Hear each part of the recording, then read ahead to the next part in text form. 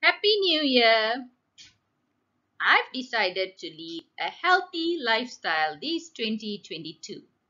So to start off, I've done some jungle trekking. Now, as I walked along these trees, I realized that although these trees appear quiet and calm, they are actually busy. The leaves, for instance, are busy carrying out photosynthesis. The stems are busy supporting the whole plant, while the roots that are hidden underground are busy transporting water. So in today's episode of Bio World, I'm going to discuss the role of specialized plant cells. So come join me. According to the STPM syllabus, we need to know the structure, function, and distribution of specific plant cells. Plant cells can be categorized as unspecialized plant cells, which involve the meristematic cells, and specialized plant cells.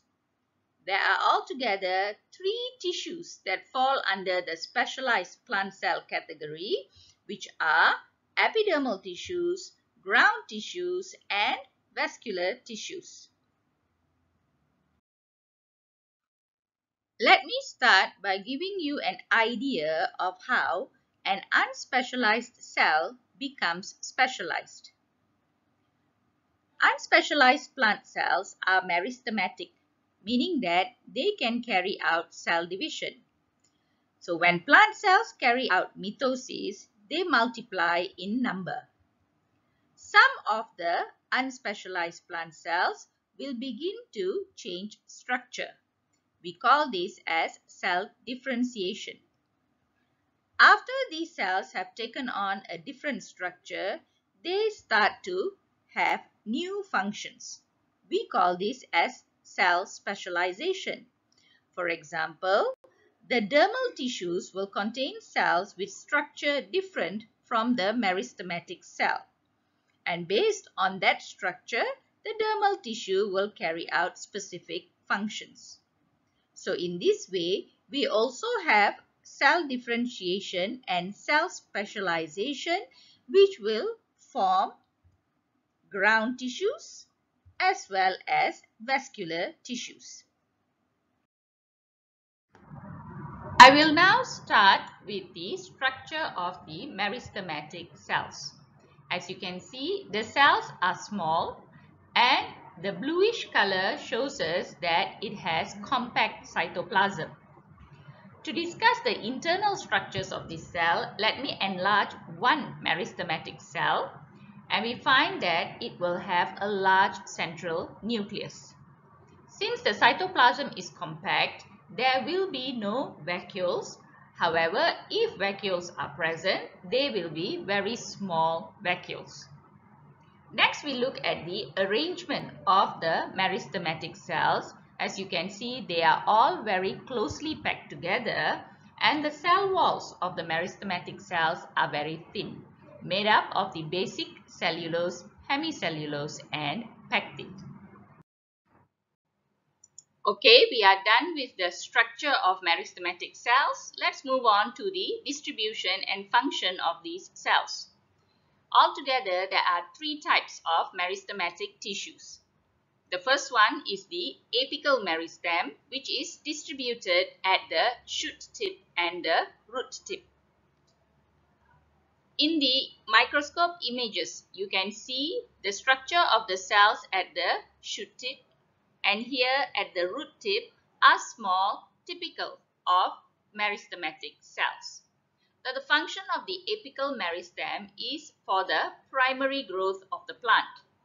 Primary growth includes the elongation of the shoot so that it can grow towards sunlight, and elongation of the root so that it can grow towards a water source. If you have been observant of the microscope image of the shoot tip, you would notice that there are another 2 positions here that look similar to the apical meristem. These 2 meristems are the second meristematic tissue known as the intercalary meristem. These meristems are located at the nodes of plants and are necessary to enable elongation of the shoot in between the nodes.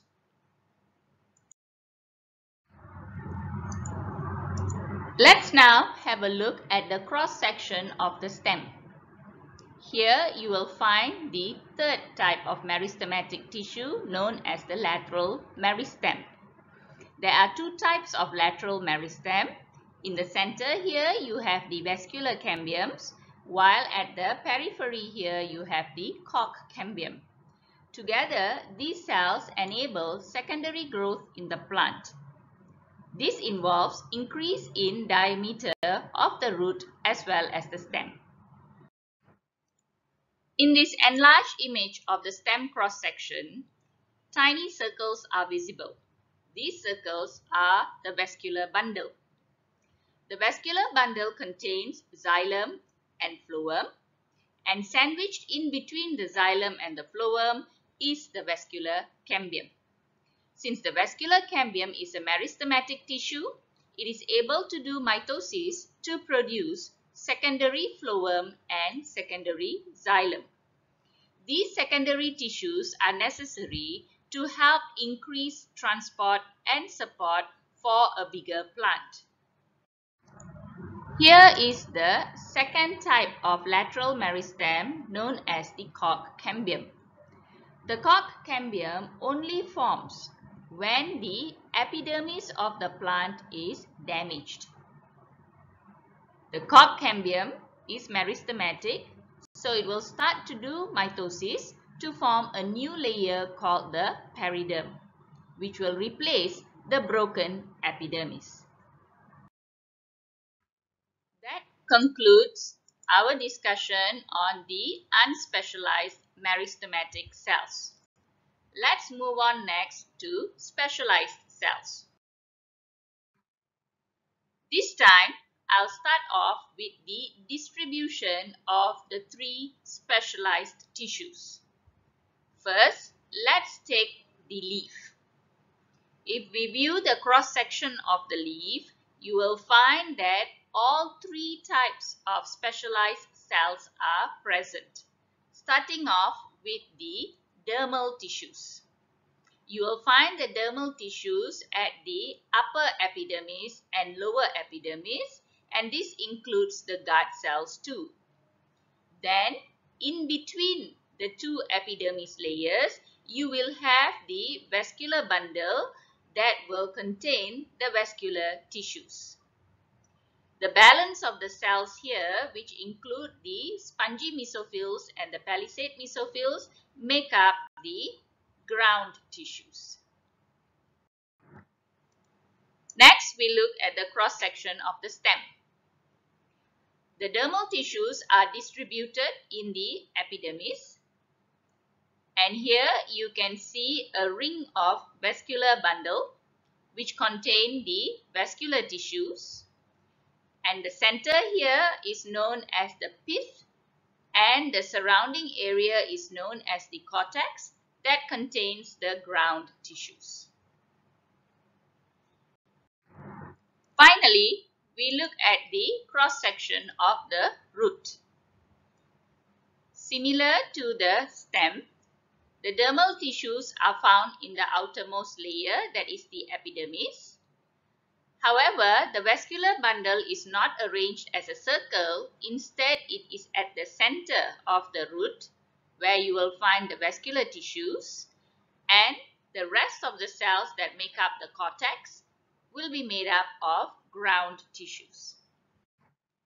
Now that we know the distribution of all three specialized plant cells, let's focus on the cells that make up the epidermal tissue.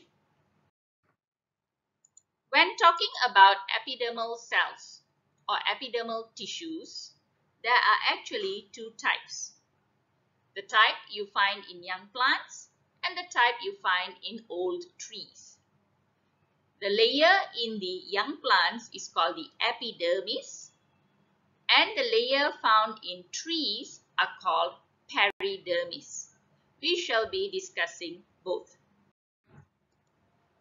We will first have a look at the general structure of the epidermis. The epidermis is made up of elongated and flattened cells that have a large vacuole. The cytoplasm is fluid and transparent, while the cells are arranged closely together. There are some special type of epidermis cells that have special structures. Although epidermis can be found on the leaf, stem, root, flowers, fruits, there are some epidermis with special structures. For example, the epidermis on leaves are able to secrete a wax called cutin, which forms the cuticle layer on the leaf. This makes the leaf waterproof. In the roots, epidermis can form hair-like extensions, which we call the root hair, to help increase rate of water absorption. Added to that, the leaf also have special epidermis cells called the guard cells that make up the stomata. And these guard cells have chloroplasts that enable them to do photosynthesis. As mentioned earlier, plants undergo secondary growth to become trees.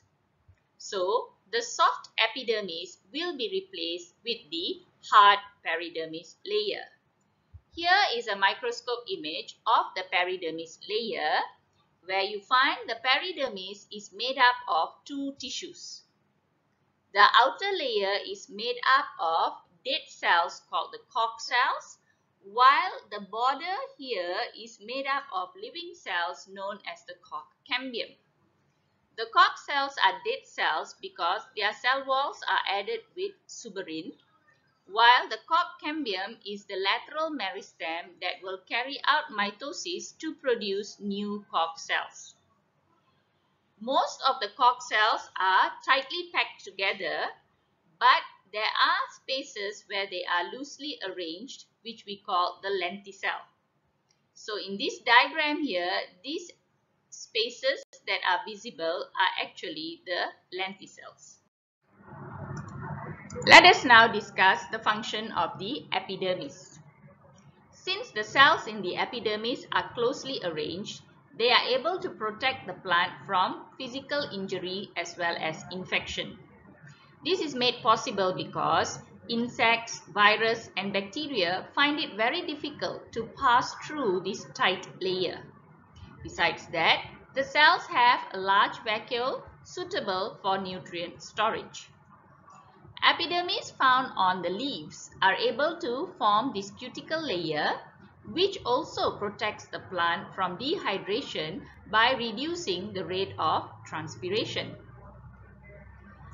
There is a special type of epidermis cell found on the leaves known as the guard cells. The guard cells make up the stomata, which mainly functions for gas exchange in the plant and at the same time controls the rate of transpiration. Besides that, the presence of the chloroplast in the guard cells enable photosynthesis to occur. Finally, in the root, epidermis cells are able to form root hair that helps to increase the rate of water and mineral uptake. Now we'll look at the function of the peridermis. The main function is to protect the plant. The dead cork cells are able to protect the plant from dehydration, physical injury as well as infection. Here at the lenticel, where the cork cells are loosely arranged, the process of gas exchange as well as transpiration can occur. To sum up, in today's video, we completed discussing unspecialized meristematic cells. We also discussed the distribution of specialized plant cells, and we discussed the structure and function of the epidermal tissues. So in my next video, we'll talk about ground tissues and vascular tissues. Until then, bye-bye.